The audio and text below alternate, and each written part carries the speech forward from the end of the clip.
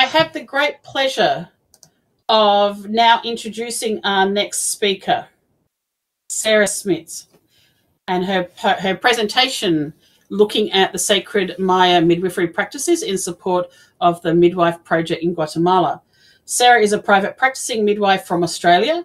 She has spent many years traveling the world and learning about birth and postpartum practices across cultures, and is particularly interested in traditional midwifery. Her travels took her to Guatemala, where she spent some time living in a rural village. During her time, she connected with the Midwife Project, an association dedicated to supporting the Mayan midwives through their history collection and integration of modern and traditional practices.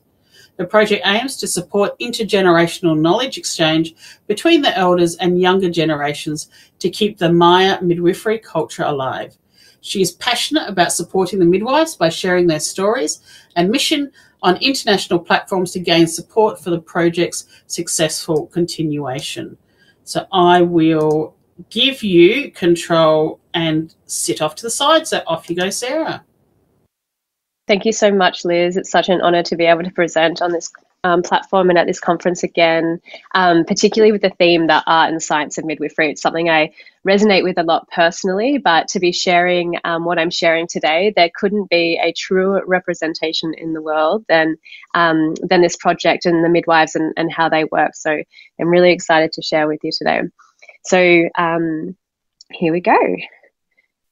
So I'm Sarah. I'm a private practicing midwife in Australia, and I've always had a fascination with traveling and learning about other cultures, particularly surrounding birth and midwifery.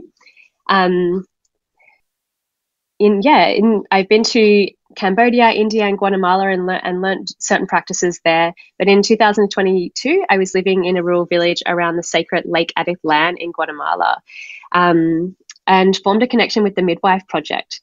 So today, though, I'm acting as a messenger for the project and the traditional Mayan midwives that it supports. So I'm not speaking for the midwives. A lot of what I'm saying today is their words and how they wish to be presented on our global community scale.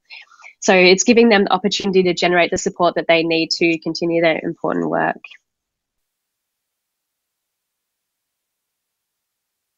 So the Midwife Project, it's a Guatemalan-based association, and it was created to empower local Mayan midwives living around Guatemala, but it's based at Lake Atitlan.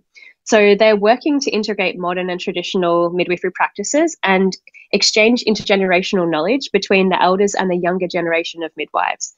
So to support them to improve infant and maternal health care and to reclaim their ancestral roles as leaders in their community. The core and heart of the Midwife Project is a group of 22 dedicated, strong and committed Mayan midwives from 4 different Mayan ethnic groups. So the need for a council of elders became apparent to the project and has been created. So the council consists of grandmother midwives who have served their communities for over 30 years. The project also has a board of advisors, and this is made up of professional midwives, nurses, and an anthropologist with over 40 years of extensive expertise in rural development in Guatemala. So the project's core team consists of Mario Gabato. So Mario is a Guatemalan independent midwife, and she's held this sacred vision for 10 years before the project came to life about 18 months ago. And Lika Moraz. So she's a doula, a birth worker, a medical anthropologist and sociologist.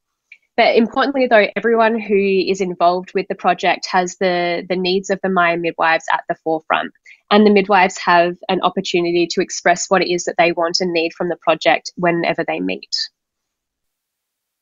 So the project has 3 main objectives. The first being oral history collection. So this helps the project learn how to best support the midwives and to identify their needs. And it offers a record to be kept of the valuable ancestral wisdom, stories, and the practices of the Maya midwives. And we're aiming to create a short documentary. So they've done this through interviewing and recording the midwives' stories, and they're creating mementos for the midwives to keep as a thank you for their life's work. The second objective is an empowerment through education program. So this is a 6-month training program which was developed to support the local midwives with basic midwifery skills, whilst reviving ancestral wisdom that inherent to their roots. The first round ran successfully from August 2022 until February 2023, with the plan being the next round to start in September this year. So the project gathered weekly for 6 months with about 22 midwives, and they range from 12 to 75 years old. So it created a bridge between modern and traditional midwifery practices, ensuring important intergenerational knowledge exchange and cultural preservation. So the Empowerment Through Education program, it provided the midwives with clinical knowledge, skills, and basic midwifery kits. So it was initially designed and funded for only 8 midwives, but word travelled and some of the weekly sessions had over 20 women attending. The program provides a space of connection and guidance for the women and girls who have received a calling to become a midwife.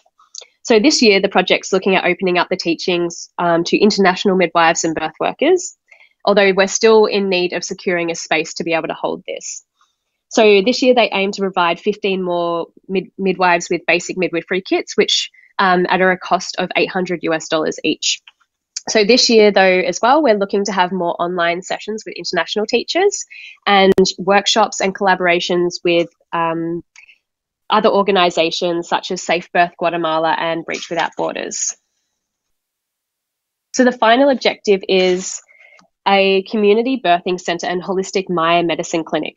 So it's going to be focused on reproductive health and holistic support for women and the families in their community. And it's going to offer a safe space for the midwives to practice from. It's going to be run by the Indigenous midwives, and also is going to provide a space for midwives, doulas and birth workers from around the world to come and learn from, as well as security and a space for us to continue to run the Empowerment Through Education program. So for 6 months prior to the start of the Empowerment Through Education program, the midwives gathered every 20 days on the day of Kawok. So the day of Kawok is the day of the midwife in the Mayan culture, in the Mayan calendar. So during these gatherings, the women formed a council and set priorities and goals to how to move forward with the project based on the needs of the midwives. So all of this was held around the sacred fire. It was under the guidance of the midwives themselves, and they helped interpret messages from their ancestors through the sacred fire and give guidance for the project to be in harmony with their ancestral traditions. So during these gatherings, they expressed a feeling of family amongst each other. So for the midwives, for many of them, this was the first time in their lives that they participated in a Mayan fire ceremony. So there's still a lot of judgment surrounding ancestral traditions, even amongst the Mayan people themselves. And this is due to the ongoing effects of colonization and the introduction of a foreign religion. So they express how special it is to see the midwives reconnect with their roots under guidance of the firekeepers and the Mayan spiritual guides.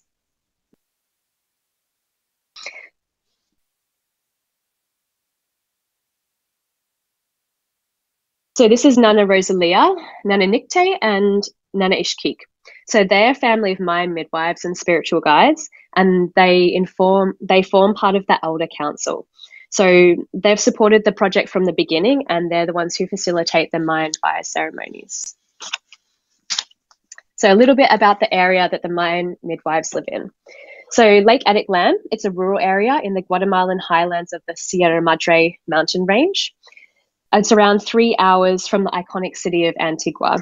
So it's the deepest lake in Central America, and it's surrounded by small villages and 3 volcanoes.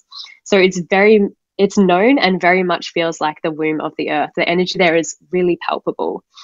The area, though, is not easy to travel around. So the small villages are connected by steep or winding roads, dirt roads, or via boat travel. So the closest hospital is about an hour away, although access greatly depends on the time of the day, the weather, and someone's financial means. So the area, unfortunately, though, has been severely affected by earthquakes and landslides. Poverty has high rates of chronic malnutrition, and a civil war which lasted 3 decades and only ended in the late 1990s. So that war was intended to wipe out the Mayan people and their traditional practices. So tens of thousands of people were killed, and the event is considered a Mayan genocide. So during this time, it wasn't safe to openly practice Mayan practices. So much of that knowledge went underground or was lost. There are a number of Maya subgroups who live around the lake, and the Maya culture is very prevalent in the area compared to other areas in Guatemala, especially with the women who wear traditional clothing. So this is Nana Nicte. She's a traditional midwife and spiritual guide from a lineage of Maya Kitch wisdom keepers. So she forms part of the advisory council and is the daughter of Nana Rosalia. So the midwives in the Mayan culture are considered healers. There are around 17 different Maya medicine practitioners, from death shamans, healers who work with a sacred fire and tobacco, bone healers, spiritual guides who have a strong connection to the spirit realm. And among them all, midwifery is still practiced today and has withstood that Mayan genocide. So for the Mayan midwives, midwifery is a calling. It's a path that's actually determined for them. So in the Mayan worldview, you don't become a midwife, you were born as a midwife, which I'm sure many midwives can resonate with. Some of us don't really know consciously what drew us to this path. But for the Mayan midwives, illness and misfortune can come to them if they don't follow the path of midwifery. So when a female baby is born on the Mayan cosmology day of Kawak or Enkol, it is thought that she is destined for the path of midwifery. So if one is born as a midwife, it's important that the family supports the path of the child. So a fire ceremony is held by a Mayan spiritual guide that helps to open the path of the child and help them access their sacred calling and their gift. So some come from a lineage of healers and midwives, and their knowledge is passed on to them through their family. Although the Maya midwives have an extraordinary way of learning and actually occurs while they sleep. So they gain knowledge through their dreams, and that's often starting from when they're around 7 years old. They have a really deep connection to the spirit realm and the dream dimension, and they receive very specific and detailed instructions on what to do and how to do it. So they dream with their elders who show them things like how to do a vaginal exam. They teach them how to do the massage of the women. They teach them what plants to use for what ailments. They even dream with babies. So each dream holds profound symbolism and wisdom. Sometimes they see the future in their dreams. So when a woman comes to a midwife, the midwife is already waiting for her. So when there will be a complication in a birth as well, the midwife would have already dreamt about it. So for Mayan midwives, dreams are a powerful communication portal to the divine and to their ancestors. It's fascinating that actually many of the stories that they share are the same across the Maya region. And interestingly as well, this is also what I was hearing from the Indigenous traditional midwives during my time in Cambodia. So Nana Rosalia shares with us, our ancestors knew what they were doing and why they were doing the things they did. For us in the Kitch culture, the midwife is a fundamental part because it is she who determines the explication of the existence of the baby and what this baby brings with it. When the baby is born, she will tell it what its work that it came here to do is. But now this is getting lost. For example, when a baby is born with the veil, which is Nkol, many don't know its significance anymore. Same with the belly button, same with the umbilical cord and the placenta. They don't know what it means anymore. Traditionally, births have always been at home. The midwives would perform important rituals and ceremonies to ensure the health and well-being of the woman and the baby from preconception all the way through to postpartum. So however, though, this is quickly changing. The Western narrative of the doctor knows best is fast encroaching. The government over the last 60 years, but particularly over the last decade, have attempted to systemize the Indigenous midwives. As is the case in other countries around the world, the government has attempted to put restrictions on who the midwives can attend during birth and how they can practice. So the midwives are required to attend a monthly government training to maintain their ability to practice as a midwife by law.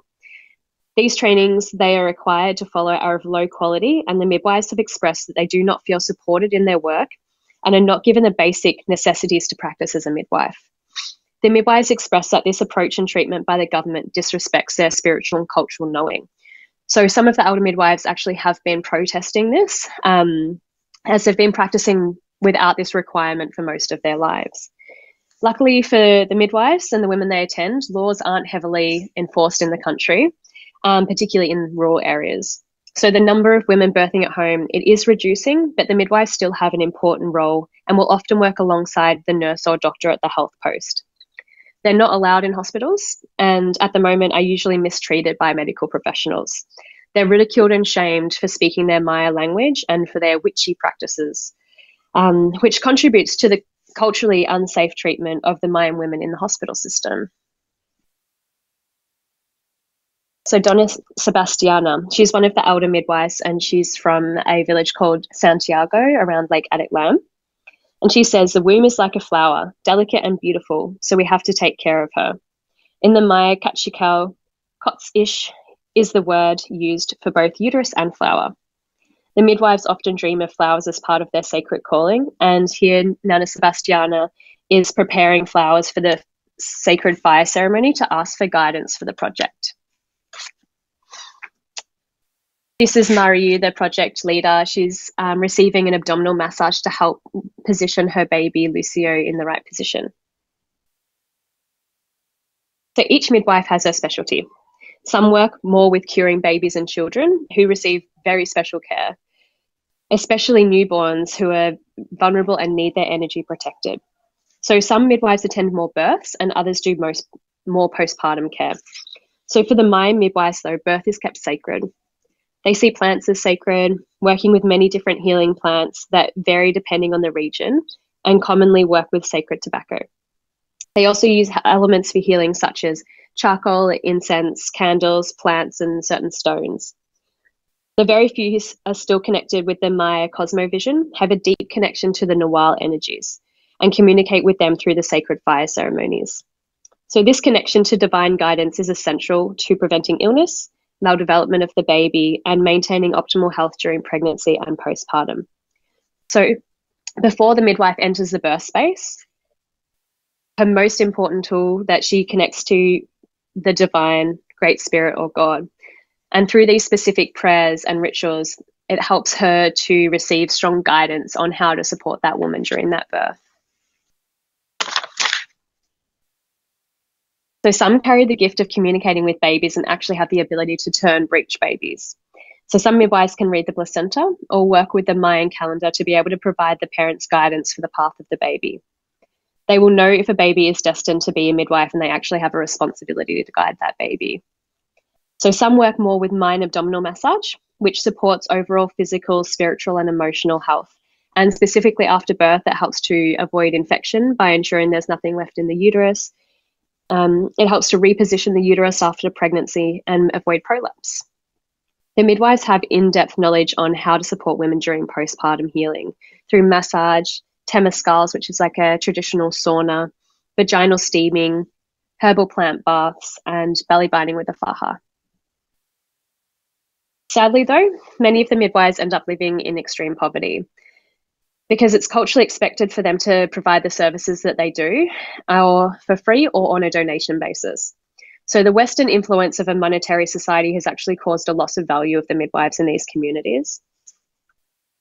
And they don't see the value in the work of the midwife anymore. So the midwives tell me of how the families actually no longer provide what's needed for them to perform the ceremonies and this important spiritual support for the pregnancy and birth. Some express they aren't even offered a glass of water by the birthing family. So the path of a midwife in these communities is not an easy one. If they are paid, it would only be around $5, sometimes at best up to 60. And for context, a meal in one of the local villages is around $8.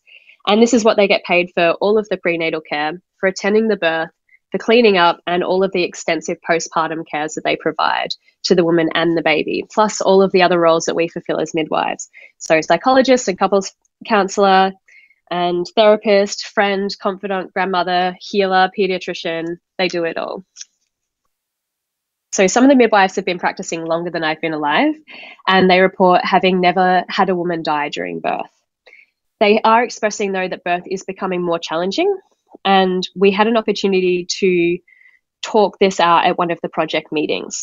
So they want to improve their knowledge to be able to better support their communities so they can understand medical terminology and practices, and so they can gain more respectful collaboration with medically trained healthcare providers. So an important aim for the project is the revival and revaluing and the active practice of ancestral Mayan medicine, which is a fast-dying healing art, way of life, and part of Maya spirituality. So those who have been practicing have been persecuted, and it's cost the lives of many. The project is honoured to be able to create a web of support for each of the Mayan midwives practicing her ancestral medicine, so they know that they're not alone. So for many of the midwives, the project has offered the first ever opportunity for them to come together in ceremony and as women walking the same path. They're coming together as equals and sharing wisdom rather than keeping their secrets and working individually. They have been provided a safe space to share stories, connect and deepen their wisdom, to feel supported and learn from each other. Providing the opportunity for the midwives to exchange knowledge on different practices has been a really valued achievement for the project, and the midwives expressed that gathering together has been a very healing and transformative experience for them. So why the Midwife Project is important for the community. Maternal mortality in Guatemala, as reported in 2017, was 90 per 10,000 birthing women. However, in Guatemala, there is quite a socio-cultural divide. So like in many countries, this puts marginalised and Indigenous women at high risk of poor outcomes. And despite outcomes improving overall for the country, some accounts report maternal mortality for the Mayan women are actually among the worst in the world. And these are the population of women that the Mayan midwives are caring for. So usually the young single women affected by poverty and chronic malnutrition. So the government facilities in rural areas lack the staff and resources necessary to offer dignified, respectful or safe healthcare for the Mayan women, as is sadly the case as well around the world for minority and Indigenous women. They don't receive the same standard of care and even experience abuse in hospital settings. So for many women, care from the Mayan midwives is the most physically and culturally safe option. So in the medicalised birth world, I feel we're experiencing the tipping point, where birth interventions no longer reduce maternal and neonatal morbidity and mortality and are actually starting to contribute to poor physical and emotional outcomes. So I feel we've gone so far in this direction that we're losing our ability to support physiological birth and all of the crucial health benefits that it ensures. So this is something I very passionately shared with the midwives during one of the meetings to express why I acknowledge what they're doing as so important and why I feel so passionate about sharing the message of the project.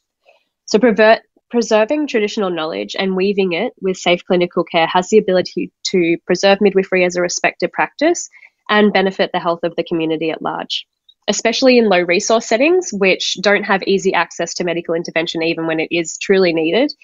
Preserving the knowledge and skills to support safe physiological birth in these communities and our own will save lives ultimately. And at its core, the project aims to support the midwives in regaining their role as important guiding pillars in their community, remembering and valuing the ancestral wisdom they carry, and through this, supporting other women to also overcome their state of oppression that they live in. So the project believes that by creating a strong positive change in the lives of the midwives, that this will ripple out into the lives of the women they intimately support in the community and their villages as a whole. So here are some of the midwives who completed the 6-month Empowerment Through Education program, and they received basic midwifery kits thanks to our donors. So this is Marlene. She travelled each week 4 hours back and forth to attend the classes of the 6-month education program. So here she is receiving her midwifery kit on her final day, and she recently attended her first birth in her community. Marlene is only 20 years old. She's a traditional midwife and she's on the council representing the younger generation. So the youngest midwife to attend the Empowerment Through Education program was only 12 years old. So this is Amory, and she was born as a midwife, and she says, "It has been my dream to be a midwife. My grandmother was a midwife, but she died. I never got to learn from her. So I'm very grateful for this opportunity. I'm already having the dreams of a midwife, and I look forward to start serving my community." And this is Ruth, and she's 28, and she was also born as a midwife. She says, "Since I was invited to join the Empowerment Through Education program, my life changed. I had the calling and dreams of becoming a midwife, but I didn't know how to start. During the program, I attended the first births in my community. I'm forever grateful." So here's the midwives practicing some suturing skills. And this is Dr. Amy. So she's a very experienced chiropractor from America. And she shares with the project chiropractic techniques for pregnancy and birth and how to turn breech babies. The project came together with some midwives from Santa Lucia in Atitlan to exchange knowledge on herbal medicine making. And this was during one of the Empowerment Through Education program sessions where they were making herbal balms. And this was from a clinical postpartum hemorrhage workshop that was facilitated by the organisation Helping Mothers Survive and the group of midwives that attended the workshop. And here I shared a holistic workshop on preventing and treating postpartum hemorrhage outside of the hospital system or health clinic setting. So this was just to offer a perspective of teaching that was more in line with how a lot of the Mayan midwives practice. And these are some of the midwives who attended. So here Mario is interviewing elder midwife Juana as part of the first objective, which is the oral history collection. Donna Juana is one of the 5 elder midwives, and she's from San Marcos, Lake Atitlan. This is Marlene listening to baby Lucio's heart rate. And this is Nana Reina. She's doing a traditional egg clearing for baby Lucio. So it's helping to release the mel de ojo, and that is any negative energies that are absorbed by the baby. So mel de ojo can cause sleep disturbances, restlessness, excessive crying, and colic for the baby, because babies are so sensitive, they easily absorb energies from their environment. Here she's rubbing the egg over his body. So the negative energies will then be absorbed by the egg, and then the midwife breaks the egg into a glass and reads the egg yolk. So that's going to tell her which energies the baby had been affected by and whether they've now been released. The egg is then released at the roots of a tree, and the negative energies are returned back to the earth. So here Nana Reina is clearing baby Lucio with medicinal plants. So rue is what she's using, and it's a plant commonly used amongst the midwives as a healing ally to cure mel de ojo. It's also very supportive of women's health. So she just rubs the plant over his body. Nana Reina here is demonstrating how to remove the ingrown black hairs from Lucio's back. So this is a practice that she learnt directly from her mother, Nana Rosalia. So first she chews on pure dried tobacco leaves and then rubs it on his back, which makes all the hairs come out. And this was during the module on ancestral cures for babies as part of the 6-month training program. This is traditional midwife from San Marcos, Doña Dominga, and she was born as a midwife. She started receiving messages in her dream as a child on how to massage women and how to attend births, but she was discouraged to follow her path of midwifery by her family, who saw how challenging this life could be. So she attended her first birth as a young teen without her family knowing, and she was chronically ill until she had her path as a midwife opened. So here she's praying and connecting with her spirit guides before she performs an abdominal massage. Here she's rolling up the faja, which she'll apply, and it's applied after abdominal massage, during pregnancy, and during postpartum.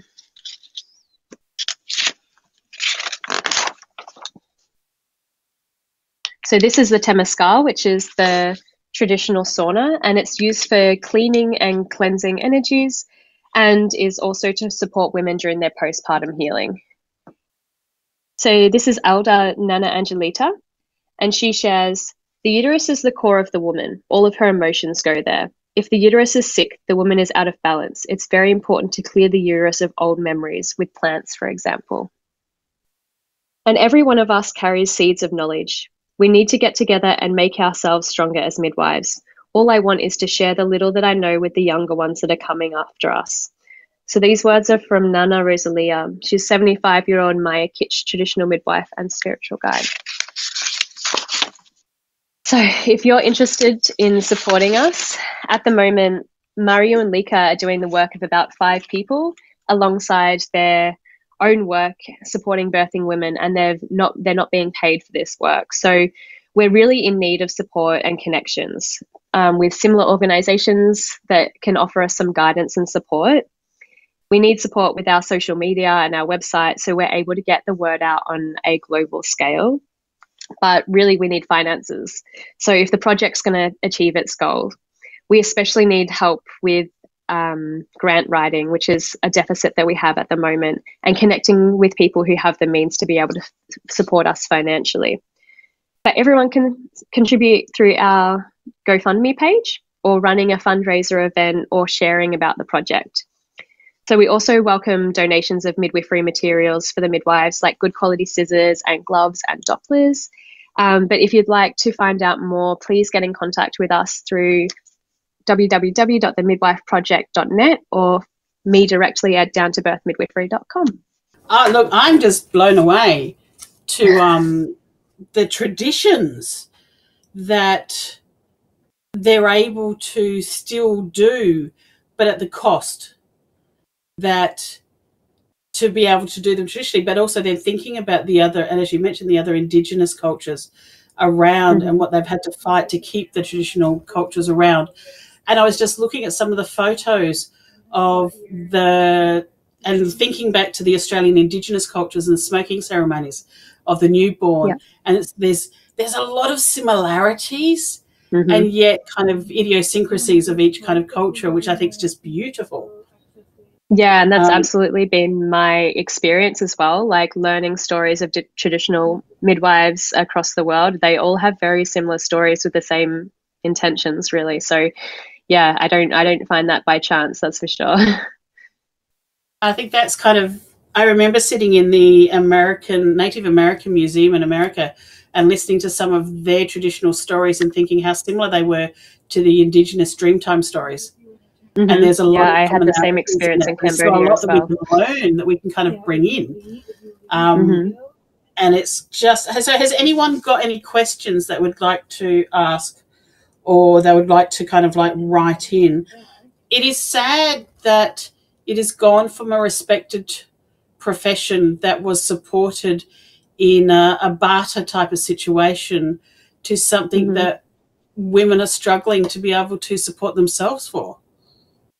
Yeah, it was definitely one of the things that pulled on my heartstrings the most when I was listening to the midwives share their stories, especially like the work that they do is just so beautiful and so nourishing, and to be held like in postpartum with the traditional practices that they do that really contribute to the women's long-term health and well-being and the babies, to be not valued in that. Like am heartbroken for these women. They work so hard, plus they work very hard in the home.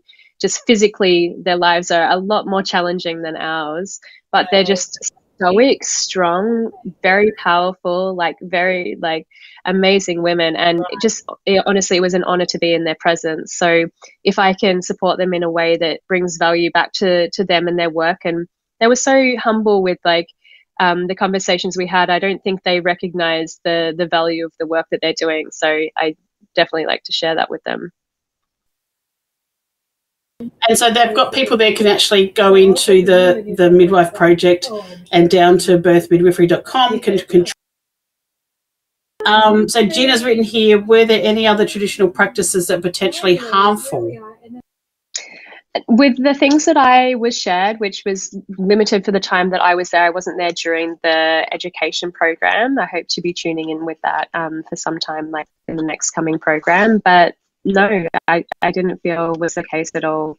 It was coming back to supporting physiology, but they really made a point of like the important part of their practice is supporting that energetic side of birth, which, like they said, it reduced malformations in the baby, it reduced complications in the pregnancy and in the birth. So there was no practices that I came across that I felt. There's definitely ones that are different to how we practice in the Western world, that's for sure, different concepts and philosophies, but nothing that was particularly harmful, no. And you'd expect that also with changes in resources and differences in resources and geography and things as well. So excellent. Yeah.